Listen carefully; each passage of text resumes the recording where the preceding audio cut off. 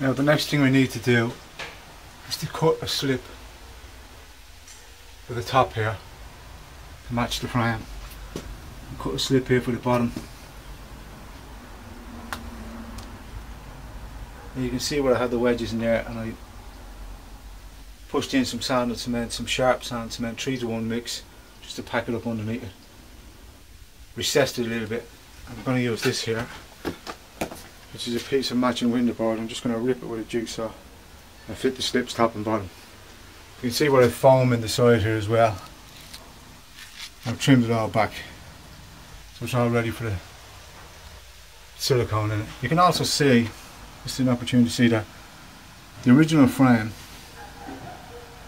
was 20mm wider than the PVC frame, and to get around this you've got 3 options. You can either push the frame in fully, push it out to meet the brick, or leave it in the middle. I pushed it all the way in so that I wouldn't have to change the architrave or the skirting and do major work on the inside, and I'll bridge that gap there with the matching silicone. This is one of the slips here after being ripped, and now I'm just going to plane it. I'm just planing it with electric planes, just as if you're planing a bit of timber.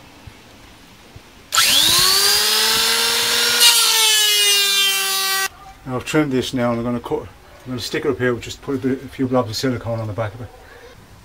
Now I've put the 2 slips in, top and bottom, and just moving to the final phase now where I'm just going to put the silicone in on the side. There's a massive gap along the side here because of the difference in diameters of the old wooden frame and this PVC frame, but I'm going to bridge it with silicone.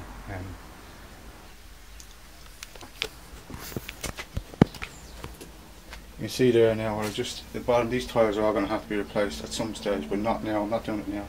So you can see here where we just filled up the back end of that with cement, right, and the slip went in underneath. You can see there where the slip went in at the top. We have to bridge that gap up there as well, and down on the side, all filled with foam, by the way, because it drums down the sound. So always make sure that you, after you've done everything else, fill any cavity that's left with foam. Now I've taped up this side here. It's the only way to work a bead that wide. I'm just going to infill that now with silicone and work it down. You can get slips to do this either. Just going in the silicone, right? When using a piece of steel, they're just shaped into a slightly concave, right? This is one of the brackets that come with the door. And then just draw it down.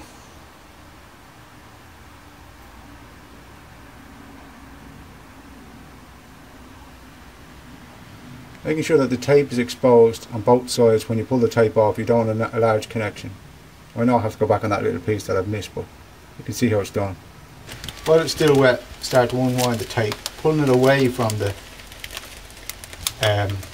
bead of silicone. Okay, and it'll take with it, wrap it up like this, and it'll take with it all the excess that's on the tape and leave a reasonably clean line.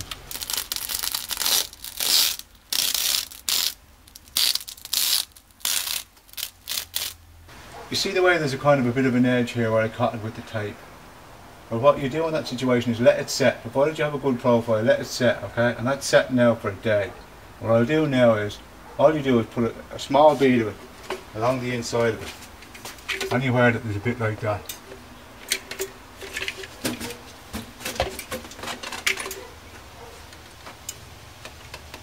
You don't have to be careful putting it on because it's going onto a solid base, so. Put it on like that, and then just wipe it down, and it'll fill up the little bit of a gap that was there. You can also trim this side to get a nice straight line as well. After it's all set, you just get the Stanley knife and put it straight across any of the blobs there, and you'll take it right down. So you'll end up with a nice clean line on both sides, depending on the amount of effort you want to put into it. By the way, if you're not working with brick, you're working with cement and render, and you only have a small gap, none of these measures are required. Just run your finger along it. As long as it's still with your finger, you'll get a nice bead on it. But when you're working with brick, you'll have to tape it up or you'll make a mess of the brick.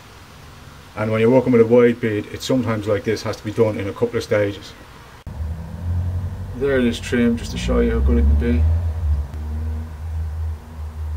Now that finishes the outside.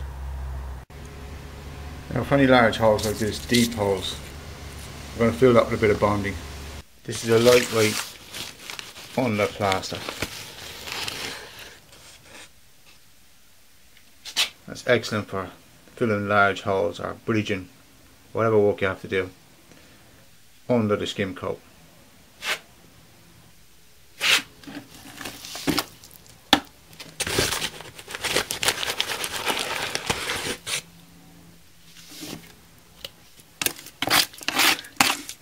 Now see the way it's still a bit runny there? You want this to hold in large holes, so a little bit more, a little bit more. It's like mixing flour.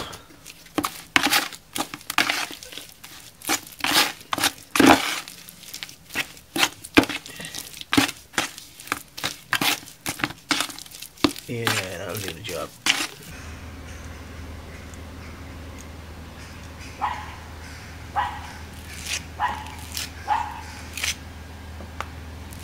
See, it takes up a whole lot of it in one go.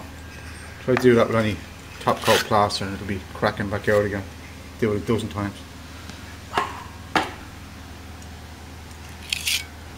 We'll just leave it like that for a few minutes and then we'll come back and just scrape out the top bit of it to allow for the skim coat about an eighth of an inch. Get it down below the surface.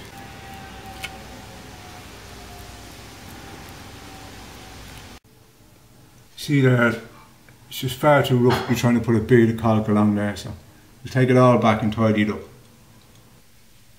Just back about an inch with a scraper.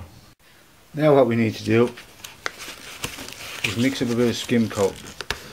This is your top coat plaster.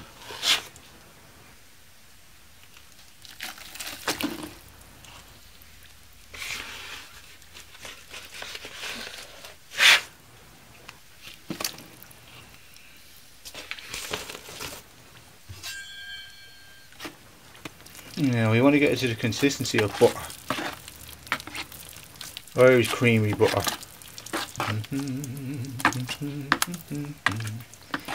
We're nearly there. We're nearly there.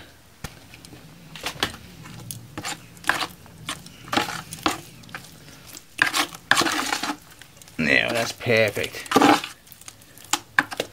Okay, what you need is just a regular paint scraper. Just use it to fill in the bits like this. Okay, and then what you need is a large taping knife. Okay, and that'll give you that lovely clean edge. Right, all the plastering now is done on the internal here. You can get a look at that now.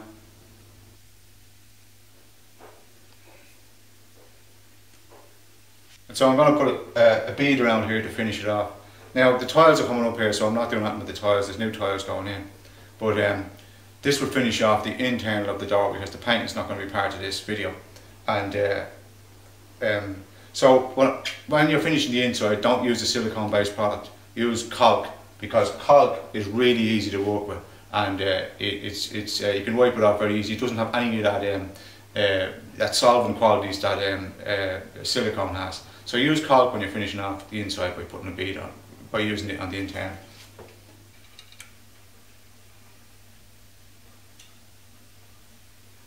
Just put your finger on it, give it a slight rub like that.